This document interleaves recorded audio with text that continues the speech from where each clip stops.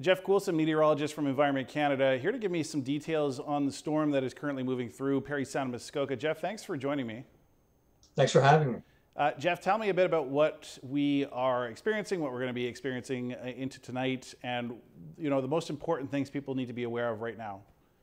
Well, for the last couple of days, we've recognized that Wednesday afternoon and evening, we're going to be very active in terms of the potential for strong thunderstorms and even the possibility of some tornadoes. And that certainly has been borne out today. We've seen a line of strong storms developing from central Ontario, the Lake Nipissing area down through Georgian Bay, now moving through the viewing area as we speak.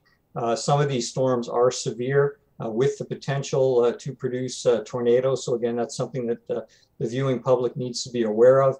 This threat is likely to exist through the evening hours and then start to taper off as we get towards midnight.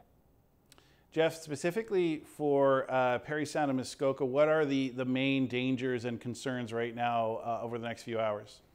Well, I think over the next few hours, certainly it is the possibility that some of these thunderstorms could produce tornadoes.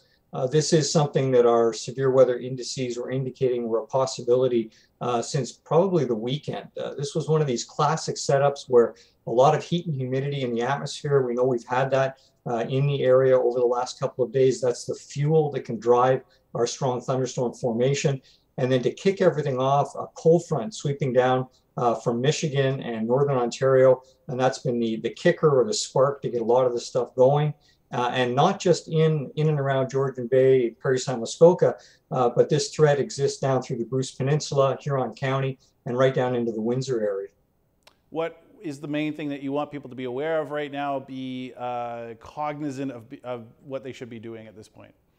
Well, certainly the main message is there is a threat for very strong thunderstorms through the evening hours in the area. The possibility that some of these thunderstorms could produce tornadoes can't be ruled out, something people should be aware of. Really, the most important message is stay on top of the latest weather information. From whatever your favorite source is, they're going to get that watch and warning information directly from Environment Canada.